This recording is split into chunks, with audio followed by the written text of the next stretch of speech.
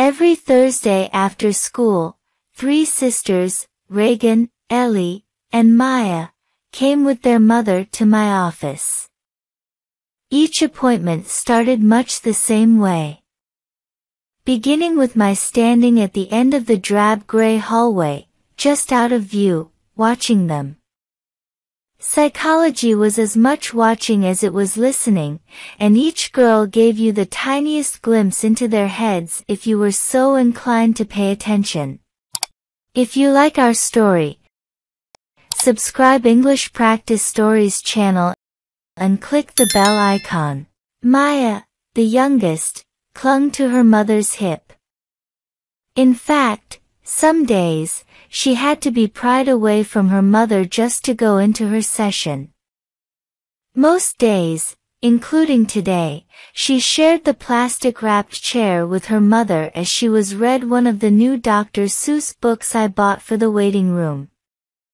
Ellie was much the same in terms of cling, but whereas Maya sat rooted in the tender loving affection of a daughter to her mother, Ellie sat with the face of a child, gravely stricken by something. In this scenario, her mother served as more of a life raft, and Ellie, a castaway at sea in a storm. Reagan sat detached under the window at the circular table crowded with magazines. She flicked resentfully through the Bible amidst the magazines when I saw her. She told me once that she liked the page's texture but never read it. I'll admit I am not a child psychologist. I only took the girls as patients as a favor to their mother, who was, as of recently, my patient. So long as the state board isn't listening, I saw their mother intermittently for individual counseling, then both parents for couples counseling. Adults are much more of my specialty, but I would make an exception. When I agreed to take them on, I went to Kmart and bought blocks, toys, games, and children's books that, aside from every Thursday evening, sat tucked under my desk in a neat brown box. The otherwise gray office didn't exactly scream children, no matter how many Dr. Seuss books I laid out on the coffee table. I tried to make the office seem like a place other children came, but my attempts were weak. I called first on Ellie and her mother to chat. Ellie had, by far, the most on her mind, though the situation was complicated for everyone involved. Their mother and I discussed the need to keep what happened a secret for some time longer. The other 2 girls were far too young to understand, and we risked hurting them worse for little gain. Maya was too young to notice, but the secret's eerie gloom drooped over everything in Reagan's life like a low-hanging fog. Secrets aside, Reagan was by far the most oppositional of the 3 girls. Life tormented her rather differently than it did them, and she fought everything much harder. Part of this I deduced from being the oldest. The weight propped on her small shoulders was heavy. Her family crumbled into something from a poverty novel, and there wasn't much to do but carry on.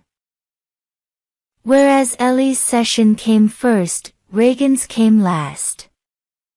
After 2 hours of festering in the waiting room, she was immediately cross with me to start.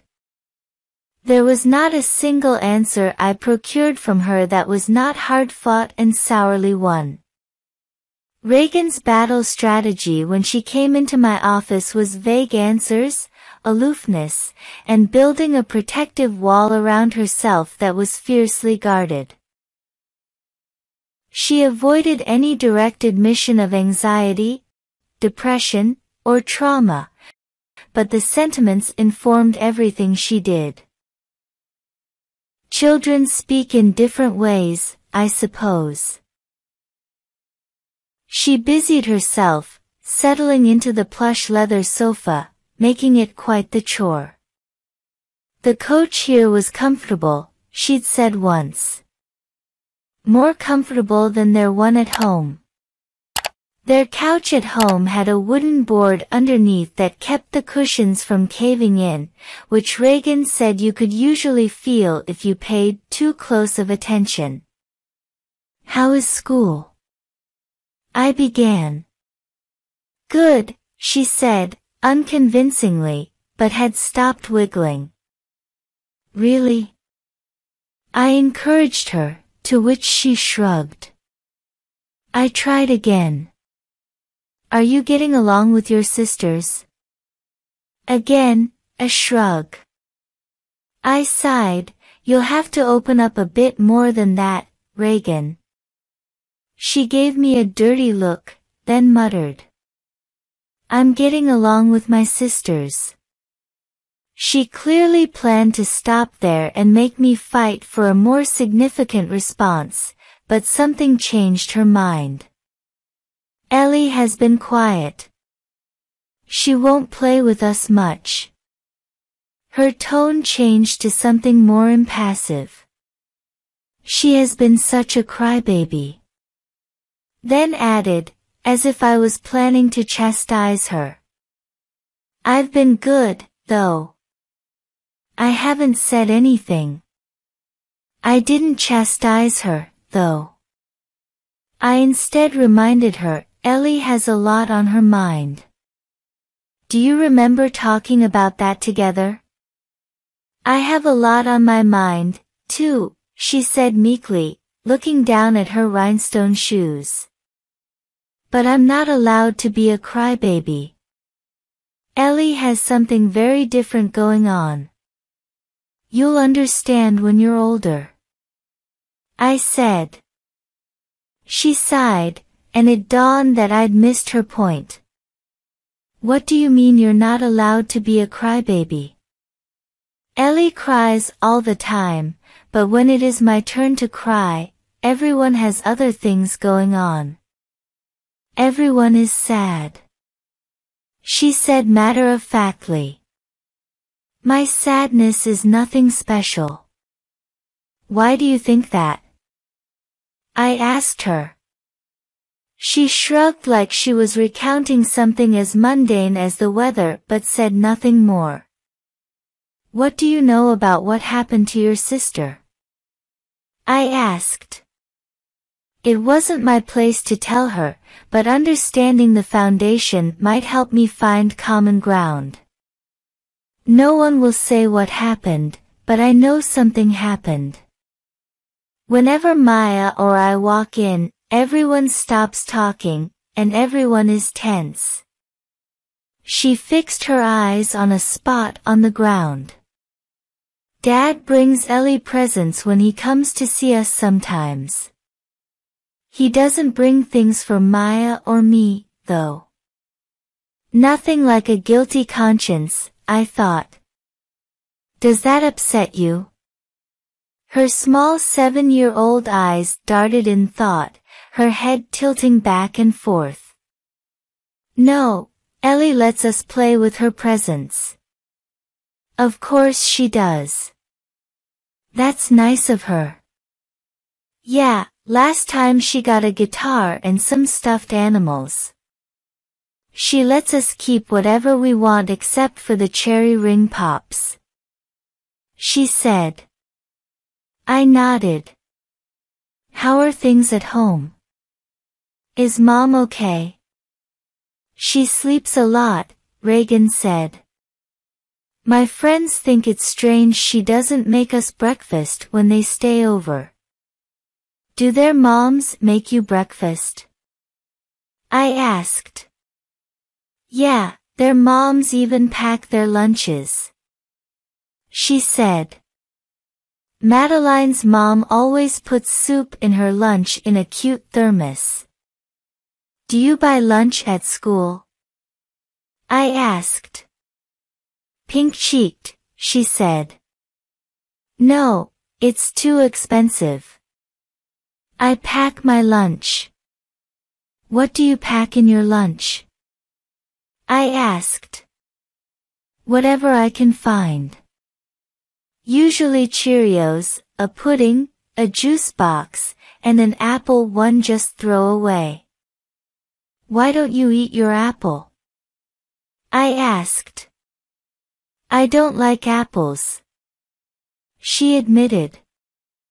Plus, it's not cut. Why do you pack an apple if you don't like apples? I asked.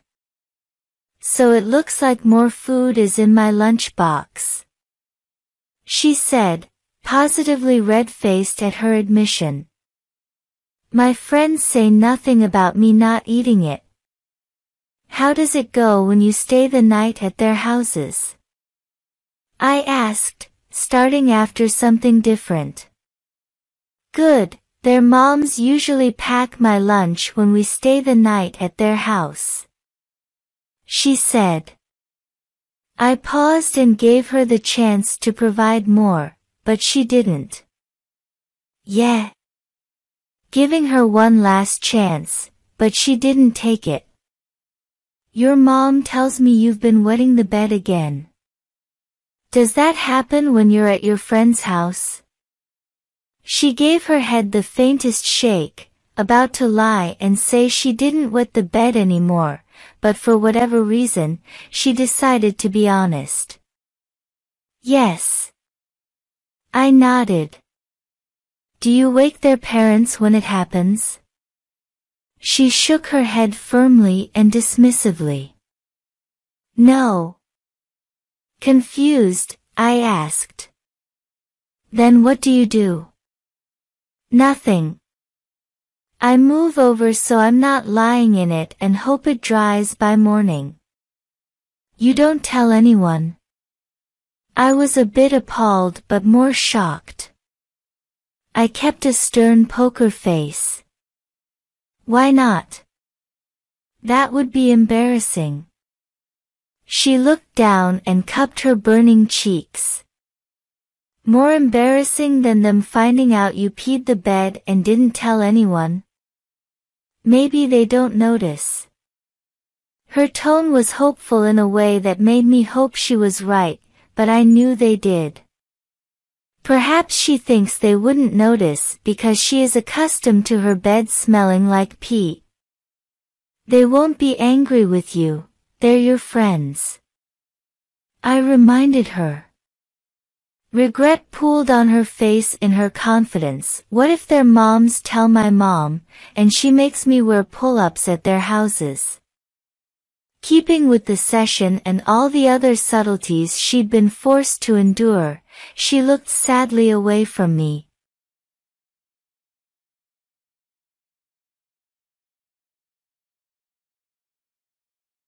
Would that be worse than lying in pee? I asked genuinely. I don't want another reason for people to think I'm weird, she said. It's hard enough as is. I see. Do your friends know what is happening in your family? I asked. No, but they ask sometimes, she said. I don't want anyone to know. It must be hard to keep such a big part of your life a secret, I remarked. She shrugged. No harder than anything else lately. Have any of them met your dad? Just Madeline.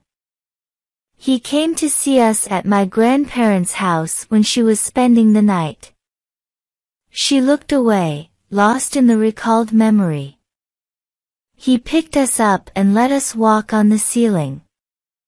A small smile revealed itself on her face but was quickly washed away. Grandpa was worried we would leave footprints on the ceiling, but I didn't see any. She had happy memories surrounding such an evil man, without the cognitive abilities to even understand what it was about him that made him evil. It gave me a sense of the constant mental gymnastics she was doing.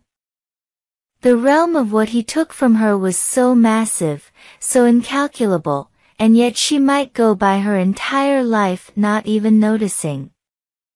The callous disregard of all she knew before was confusing and undoubtedly terrible for her. Everything in Reagan's life was in disarray. Regrettably, she spent the better part of her evening begrudgingly talking to me. Not only should she be outside playing, but she should have a family with her. Not the shadow of one who showed up in my office weekly. Her mother loved her and her sisters more than most, but she had a lot on her plate. She hardly had the energy to go to work every day, let alone roll around on the floor playing with the girls. No matter how hard Reagan worked to not talk about what she was going through, it must have been on her mind constantly. I decided here to take a more direct approach and asked, "What do you remember about your dad?" She took a sharp breath through her nose, composing herself with meticulous practice. "I remember he was fun, and I remember he made us laugh." Her face grew darker. "I remember once, he and Mom were fighting in the basement. They were yelling loud enough that it woke me up. I pretended I didn't know where they were, and I just started crying so they would come back upstairs." "Did they?" I asked. "Mom did," she said. She waited for a beat, then started speaking again. "I remember once he took us to Smith Oil to buy candy bars. Mom was so mad. I don't know why. Your mom thought he stole you and your sisters away. I provided." "Well, he didn't." She spoke bitterly. Not annoyance, but something else filled her voice. "She didn't know that," I said. "No one knew that. The police were there when we got back. They told us to play while Mom and Dad talked to them," she said. I went out back on my swing. Reagan housed a vacant stare, looking tragically composed out in front of her. "What else do you remember?" I asked through her thick fog. "That he would take us to Burger King, and we would play for hours in the tubes." She laughed a short laugh, not one full of humor, but one ripe with the reminders of all that wasn't funny. "Mom says he can't take us there anymore because the tubes give us lice." "When was the last time that you had lice?" I asked. "The other day, but that was the third time. Mom thinks we got lice during our visit last Saturday." She touched the tips of her hair absent-mindedly.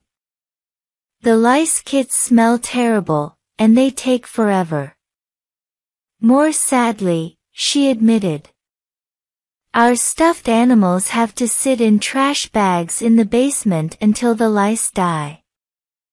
Mom says it could be 2 weeks, but last time they sat in there for almost a month." "That must be sad for you," I said, thinking about the small collie dog she usually brought with her to sessions, being away from your stuffed animals and all. "Yeah," she confirmed. "My Molly dog is down there. I tried to see if we could just wash her, but Mom says lice can live through the washing machine." "How many times have you had lice?" I asked, trying to build a timeline. 3. The first time was in January, then again in August before school started, then last week.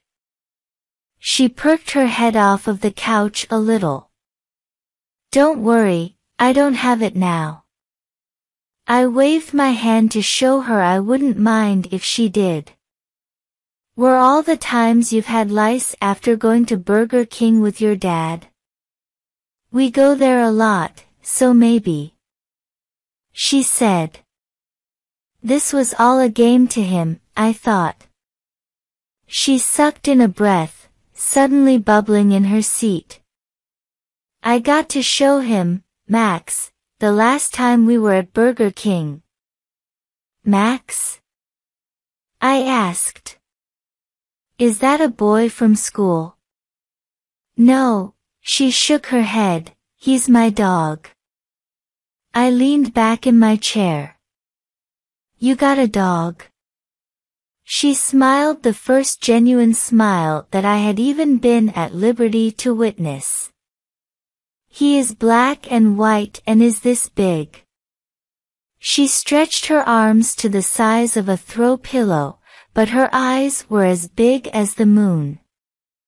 What do you and Max like to do together? I asked. Reagan grinned like she'd been waiting for me to ask all along. Finally, there was something in therapy that she wanted to talk about. I like to sit on the back porch with him. We watch over the yard together. Then she admitted, he likes that more than me, though.